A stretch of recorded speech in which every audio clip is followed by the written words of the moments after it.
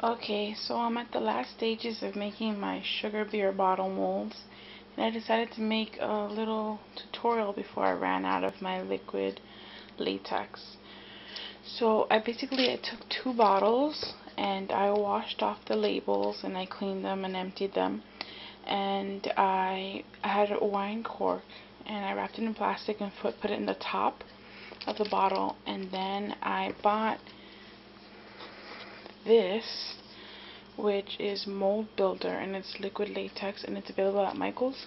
It costs like $14, but I had a 40% off coupon, so I got it for like $8. I bought two bottles of these, well, two containers for 16 ounces, because I wanted to make two molds to work faster. So these have a couple of layers on them already. I've been doing it for the past 2 days. It needs to be fairly thick so that it doesn't collapse on you. I've read about a couple people whose molds collapsed on them. So I think this has about maybe 12, 15 layers of the liquid latex. The first time I did it, it was very translucent, and I kind of panicked thinking that that's how it was going to come out, and I was freaking out. But you know, now that I've had it all the layers, I can see that it's fairly thick and it's dry now and it's squishy. I put it on wax paper and I did an inch ring around the mold so that it'll just, when it's completely dry, I'm just going to peel it off the wax paper and slide it off the bottle mold, and I'll be able to pour my sugar in there to make the beer bottle molds. Now I'm going to do another layer of liquid latex paint because I only have about 1 layer's worth left. So I decided to do that real quickly for you guys. So it's going to look awkward because I'm doing it left-handed because no one's here to hold the camera for me. So brought a little paintbrush, and I'm basically just going to dip it in here. You see it's like almost empty. And it needs only like a very thin coat. Super thin. Doesn't have to be chunky at all. I'm just going to do one side to show you quickly, and then I'll turn the camera off because it's very difficult to do this with one hand.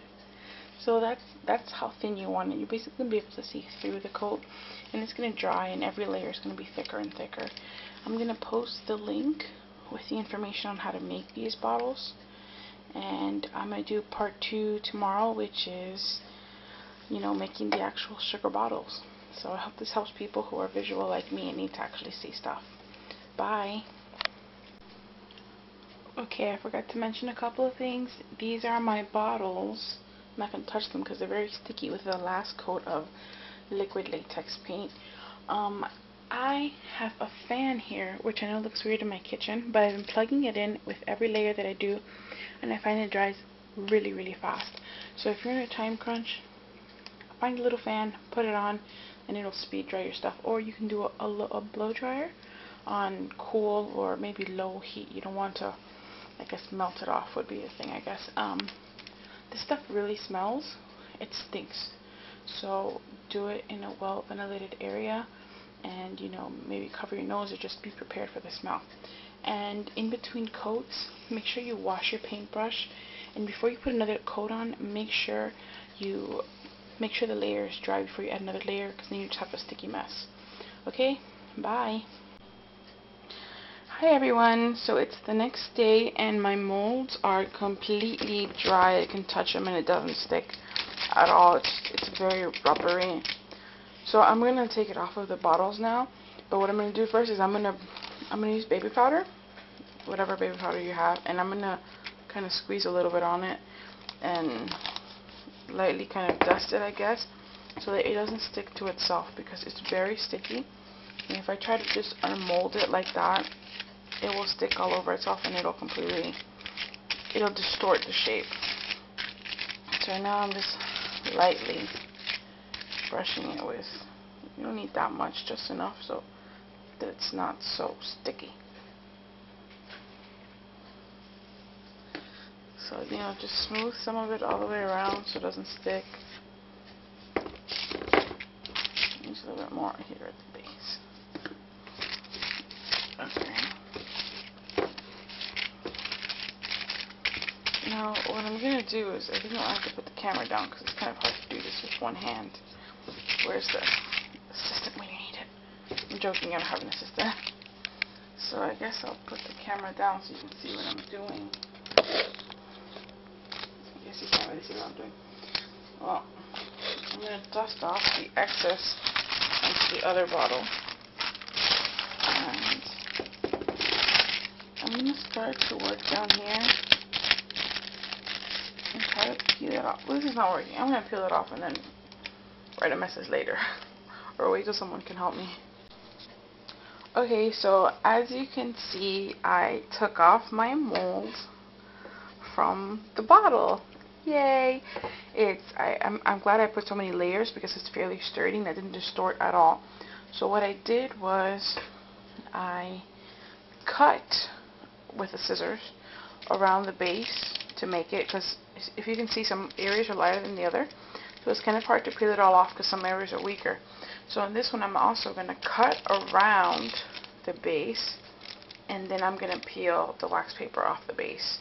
Then I'll come back and show you how I did that because I can't cut one-handed. So here it is, cut around the base. It still has the wax on the other side, so I'm going to flip it around and put it in a cup so I can have, you know, some stabilization there. And then I'm going to find an edge that seems like the wax paper will slide off on. Look, here's a little tear right here. Then I can just start tearing it. You basically do that all the way around. Some spots are easier than others. So you can manage to, the other one came out actually better because I was able to grab a big chunk like this. Haha. So you just tear it off. So next time I'm definitely going to ask my sister to help me. So keep just peeling it off all the way around. Okay, so I have all of the wax paper peeled off. It's kind of a rubbery feeling now, and you just slowly start pulling it off of the bottle. And since it's glass, it'll come fairly right off, and then you just start rolling it down like that. See how it's just rolling off? And really, it's important that you use the baby powder, because this will stick on itself. If you see it, let me just take it off the cup. You just roll it down.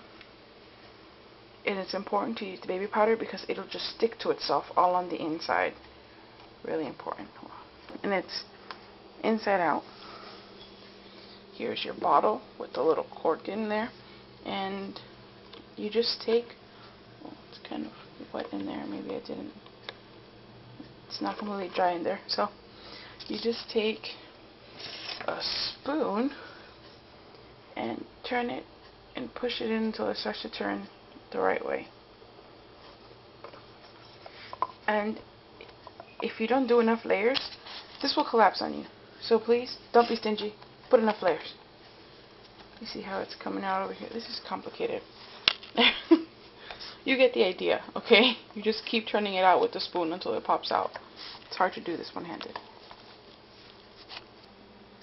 Oops. So there you go. There are our 2 molds and our 2 bottles. And I'll get ready to pour sugar into it later. Thank you. Bye.